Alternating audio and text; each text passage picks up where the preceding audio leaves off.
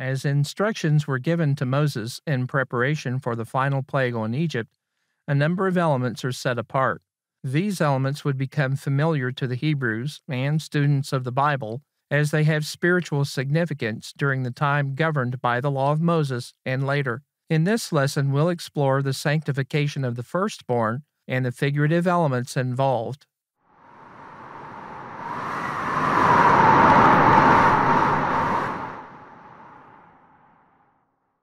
A common understanding in families around the world is the importance of a firstborn child.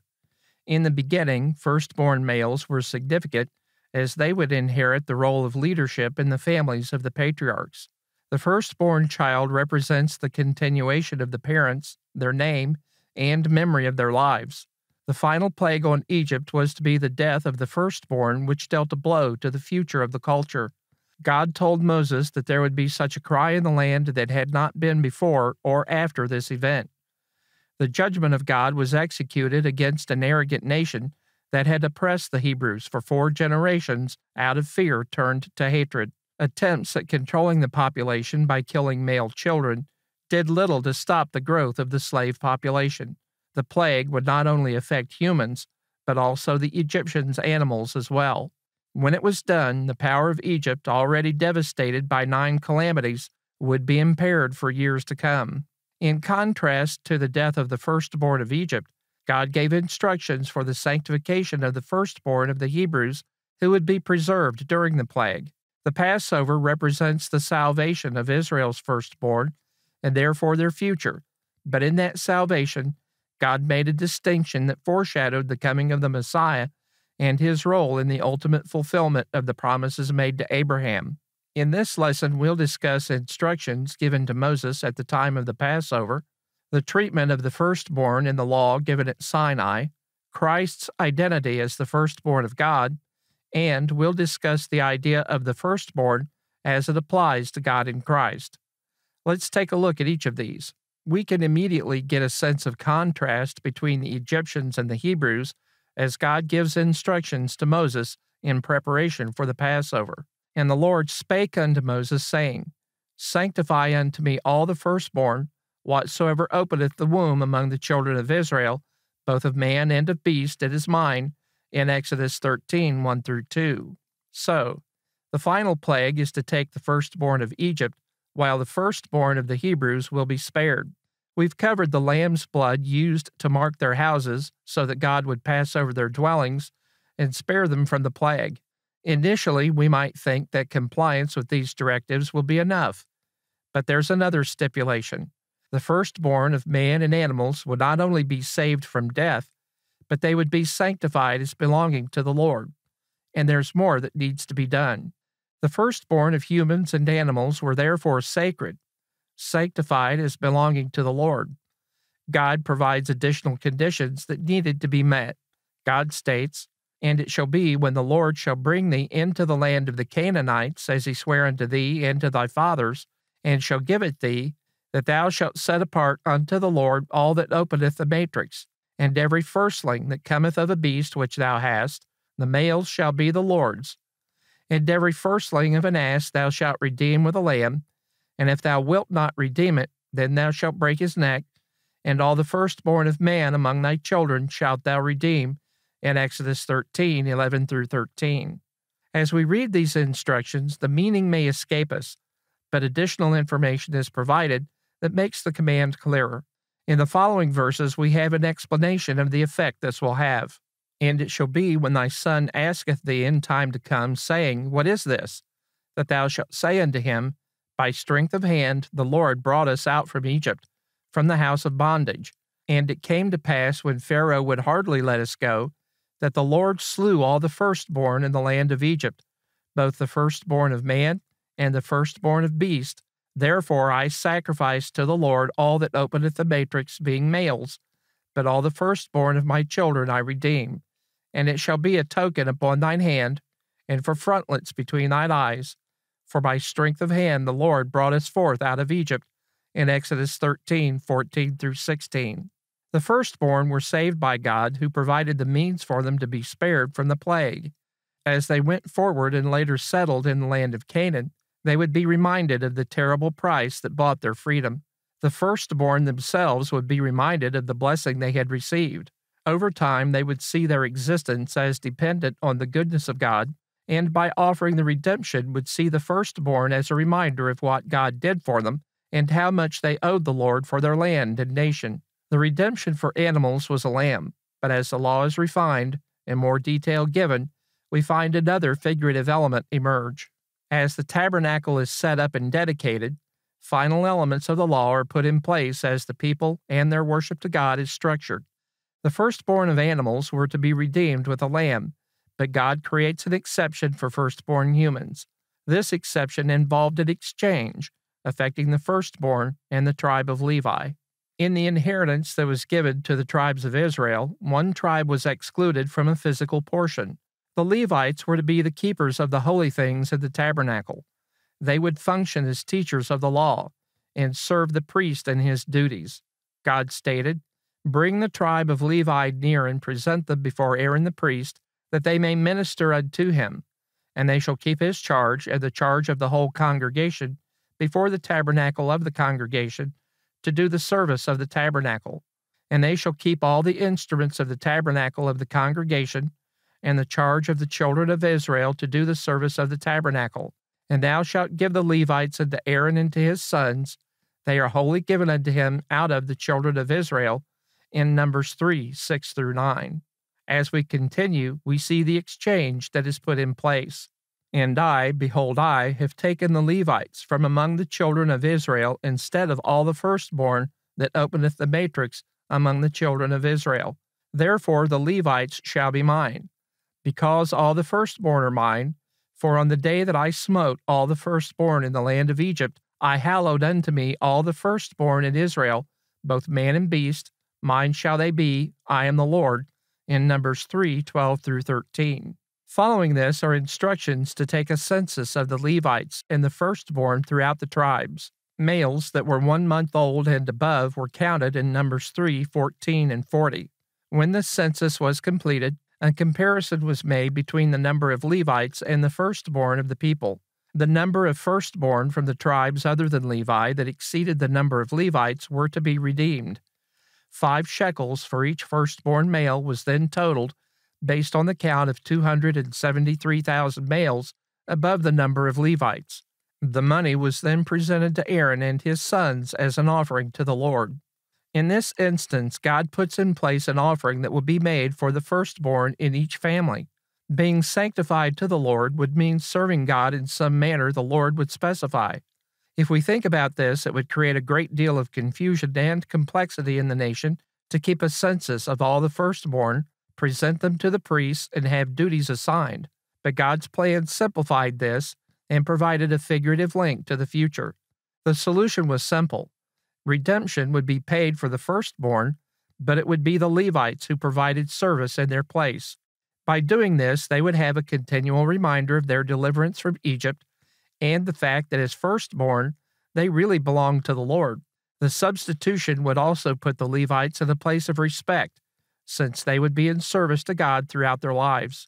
The sanctification of the firstborn would then be permanently coupled with the idea of belonging to God, service, being redeemed for a price, and set apart.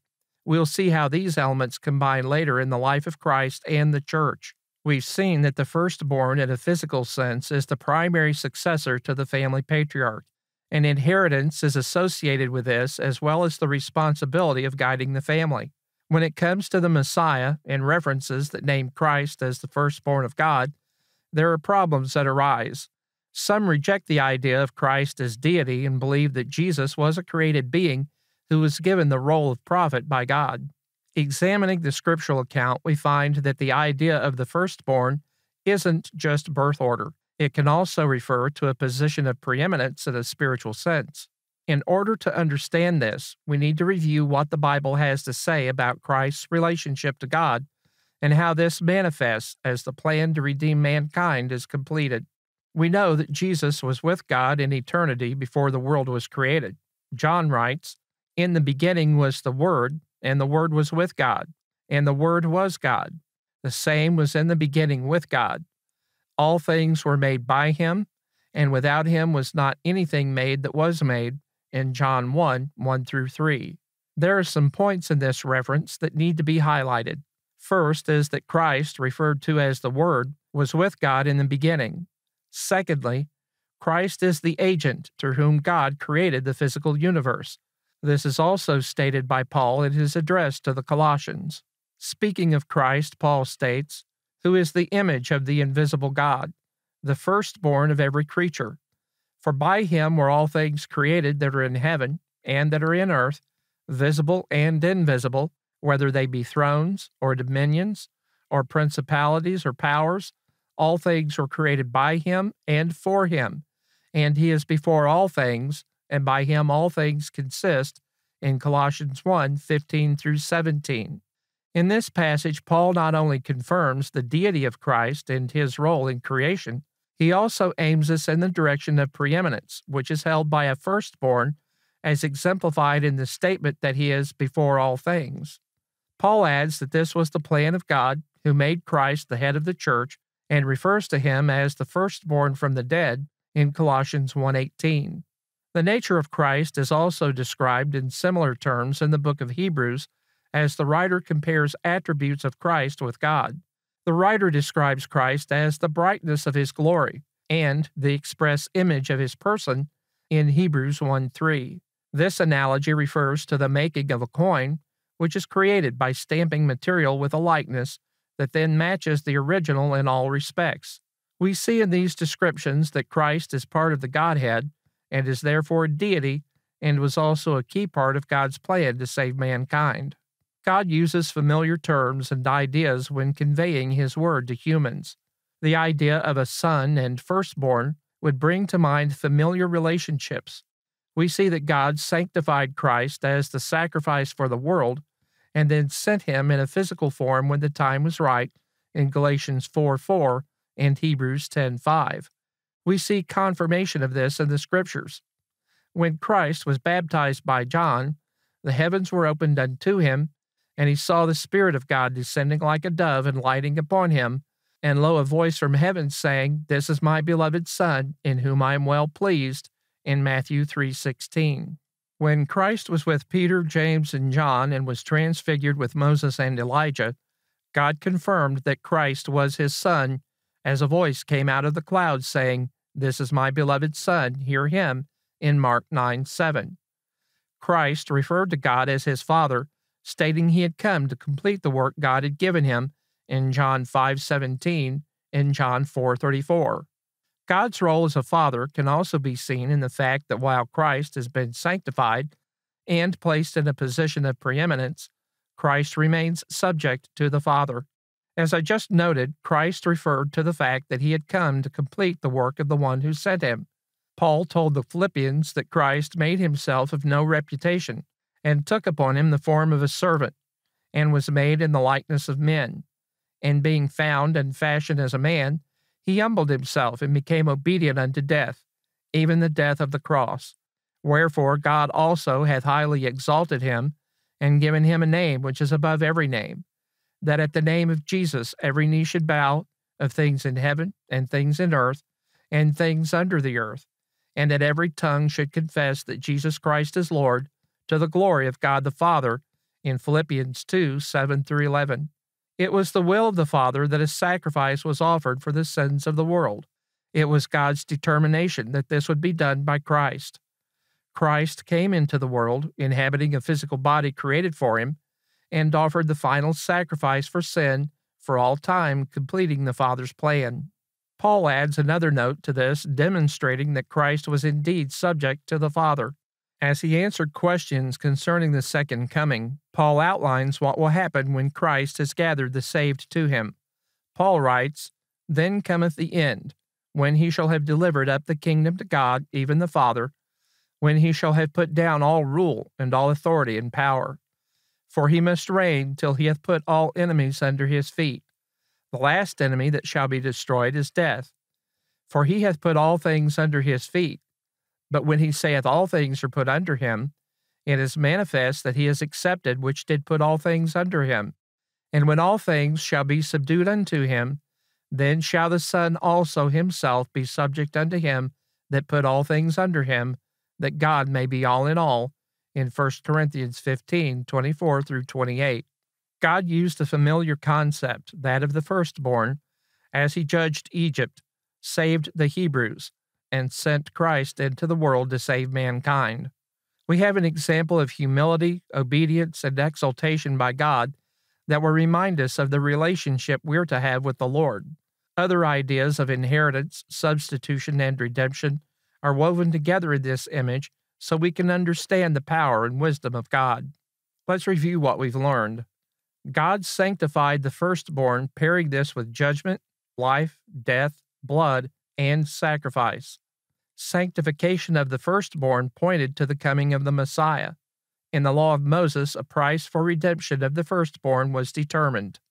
The Levites were taken in place of the firstborn of the children of Israel to represent God before the people. God utilized a familiar concept to convey powerful images and truths. The term firstborn of God applied to Christ doesn't mean he was a created being, but instead defines his relationship and role in respect to God the Father. One of the most well-known objects created and placed in the tabernacle was one which was sometimes as misunderstood by the children of Israel as it is now. The subject of numerous legends, documentaries, and films, few items are as well known as this. In the next lesson, we'll examine the Ark of the Covenant and the mercy seat and the figurative elements they represent.